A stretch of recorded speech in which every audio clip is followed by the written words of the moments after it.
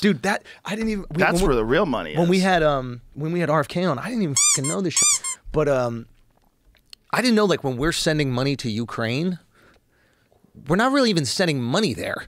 We're sending money to American military manufacturers to make weapons, and then the weapons go to Ukraine. Duh. But we're paying us. Yeah. But you can't really say. But also some money goes over there too, and that money, enough billions, and that money is like, woo. Where to go? Yeah, dudes are doing coke and driving around in Rolls Royces and balling. I saw that the guy bought the what was it? The assistant.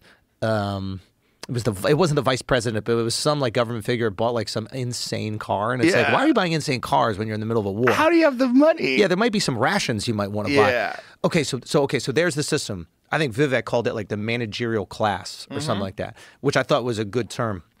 But okay, the money is going to these different industries first, so it's kind of staying in America, which does, I guess, boost our economy in some way. Like, those people need to hire people. The economy starts to do. That's a good way to look at it. No, but I mean, like, no, for real. Like, it's like they have to hire people. They have to pay people. Like, and that's why war is good for the economy. And if the economy is built on this military-industrial complex or whatever it is, we constantly need conflict in order to continue the positive momentum of the economy. Yes. But they can't say that.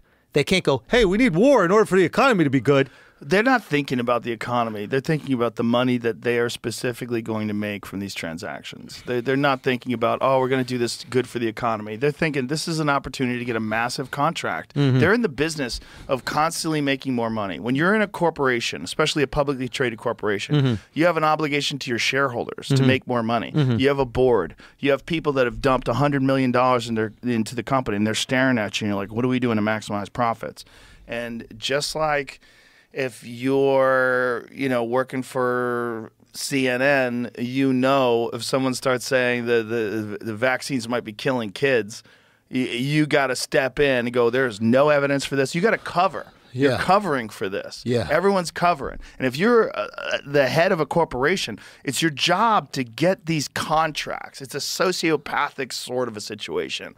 No one's looking at it like, what is the big picture? Does this really need to be happening? Isn't there some sort of a diplomatic approach that can be made? What were the factors that led us to get into this situation in the first place? What's going on with NATO? Why are they moving weapons closer and closer to Russia's border? Maybe there's a diplomatic solution that could stop the death of hundreds of thousands of innocent people. But no, make that cheddar. Let's go. And then attach it to different bills, right? Like attach it to the border bill. Attach it to the fucking. Attach to the education bill. Randomly has money we got to educate. We got to educate those Russians about our fucking bombs. That's part of the education bill. They got to know about a Tomahawk missile, bitch. Yeah. So how do you stop that? Money. And the problem is it's already been embedded, right? It's like trying to tell the mob you can't make money anymore. Like you have to do some radical things to get the mob out of businesses, right? And that's what they had to do with Giuliani in New York with the John Gotti and the families and locking everybody up. Like you can't just say, hey guys, stop doing that. That's what they do. It's what they do. That's what they did with Iraq. That's what they did with Afghanistan. That's what they did with Vietnam. They do it with everything. That's what Eisenhower warned the American people about when he was leaving office. Which is one of the craziest videos in human history. Where he's saying the military-industrial complex wants to go to war. There's a machine that wants to go to war, and you have to be very careful of it. What is the history of this? So what, World War II, the whole country turns into a war machine? Is that essentially? And which was beneficial for us, right? Great for the economy, great for a lot of things, great to unite us. Great for freedom, great for not speaking fucking German for the rest of our existence.